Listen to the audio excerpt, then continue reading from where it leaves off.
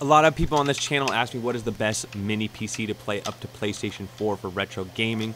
And so in this video, we're going to check out that best budget computer. It is the Beelink SER5, and we're going to pair it with this 12 terabyte hard drive that has almost every single game ever on it, retro gaming.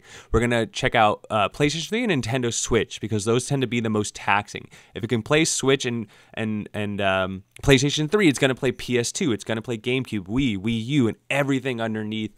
And spoiler alert, this thing delivers. There's a couple optimizations you should do to this thing. Very easy to do. I'm going to walk you through how to do that. But in this video, let's go ahead and unbox this thing, show you my setup. We'll then give you the optimizations, and then we'll actually do some testing on it to show that it actually is a workhorse here. So here it is right here. It's a Beelink. It's really tiny. It fits in the size of my hand. You can wall mount it. Comes with an HDMI cable, comes with the power cable, 500 gigabyte hard drive included, but we're just going to be hooking up that 12 terabyte hard drive via USB to it. We're also going to be hooking up an Xbox 360 controller, a wired one. This is like a $10 controller, really easy to get. But remember, this little mini PC here also has Bluetooth, so any wireless controller you have, like a PS4 controller, PS5 controller, Xbox One controller, a lot of that stuff you can get it to pair with these things, or you might need a fob to get it done. And then there's all sorts of third-party controllers as well. So this thing has Windows 11 on it, so you just start, you put a little username on there and get started, just like you would any new computer.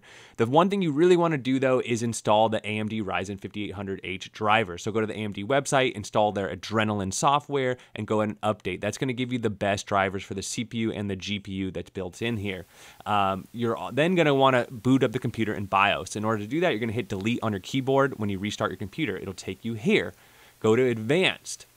Then once you're in advanced, you're going to go ahead and go to the NBIO common options, and then you're going to go to SMU options, and then you're going to go down here. You want to change these bottom three values to 40,000. Okay, I messed up there. You can delete.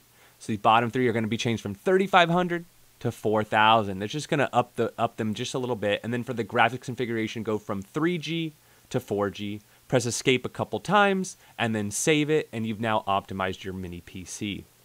All right, we got our hyper spin. We got an Xbox 360 controller wired, although this is Bluetooth, so Bluetooth controllers are gonna work on here as well. Especially, I think a lot of people are gonna wanna put this in their like living room and then just play with it wirelessly.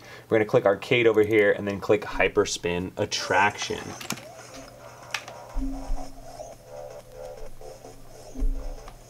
And here we go. Anyways, you can click the button to get in there a little faster. And the question is, will this thing play PlayStation 3? Right? That's kind of the, can it play PlayStation 3? Let's see if we can do that. PlayStation 3, here we go. Let's click in. Let's try Rayman. Fun adventure game. Oh yeah. This is like butter. You talking about butter? Yeah, I'm talking about butter. All right, so there you have it. It is working. It is running at 1080p, 60 hertz, and it's looking and running beautifully. Remember I said earlier about the living room? You can absolutely put this computer next to your big screen OLED TV and be playing all this stuff wirelessly. That's probably the way to do it. Doesn't it have like a spinning attack? And as you can see, it runs fine. I play about 3 more other titles here, but PS3, check. Next game, playing PlayStation 3 again, Ridge Racer 7, same settings, 1080p, and it is running flawlessly. This is super clean. No lag whatsoever, no jitters, no screen tears, nothing. And then if you're really into this emulation stuff, you could change your emulation core, you could change the actual aspect ratio, you can go into windowed mode for even more performance. You can even go and change your resolution. You can go downscale or upscale the actual image as well. Whoa, got a little sideways there. I'm just zigzagging here. Oh yeah. City skyline over here. I can't even see the course. Where the oh. Alright, this is running great, no issues. Let me drift that. Nice and tight. Pikachu versus Kirby, let's go. Got a little lag there. Little lag.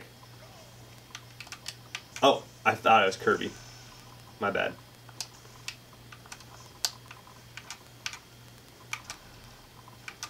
Okay, there's a little tiny lag as you see there. Now, something you can do, we can pause. We can hit escape here. Yeah, go into windowed mode here. And then just don't play full screen. It should actually help quite a bit.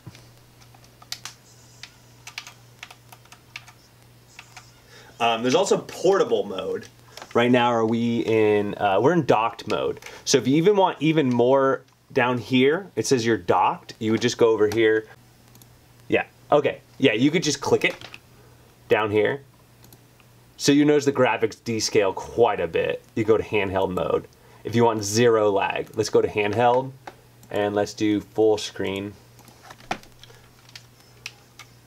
And as you see here, zero lag. There's no lag now. There's a lot going on the screen. And it's running very well. On top of that, you can then go into a windowed mode on top of that if you needed additional, lag-free. And then I like docked. I think it looks just a lot better. So I try to get it to work in docked. A lot of the lower end games are gonna run just fine. Here's one of these hard drives. You got yourself a brand new computer. You don't have to worry about virus. Everyone's like, virus, this is full of viruses. Okay, just buy yourself one of these, There's no viruses coming out of your HDMI port. I don't think so. Put that to a big screen TV or a computer monitor. You get all your Sony PlayStations. You're gonna get all your Nintendo systems from Nintendo Switch, GameCube. You're gonna have all your Sega systems, Sega Saturn, even your Sega arcade systems. This is a massive collection of all the games you ever grew up on, all on this 12 terabyte hard drive. When you connect these two together, and then all you need is a controller of some kind, it really is plug and play at that point. You're rocking and rolling with this stuff. So I think people ask me what's a budget computer if you were to buy one. I think this Beelink is great. It doesn't get too hot. It's very quiet. The specs on it are very good, and it's reasonable cost. They do make a version with 32 gigabytes of RAM. That might be a slight improvement, but don't expect a lot. You could save a little bit of money by going with the 16 gigabyte version.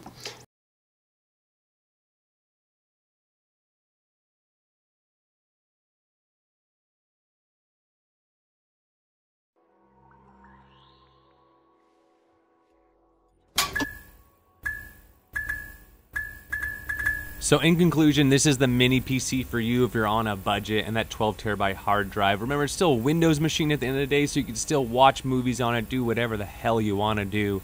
It's fully functional, so quite a good deal if you ask me, but that's what I think. Let me know what you all think. Don't forget to like and subscribe, and we'll catch you on the next one.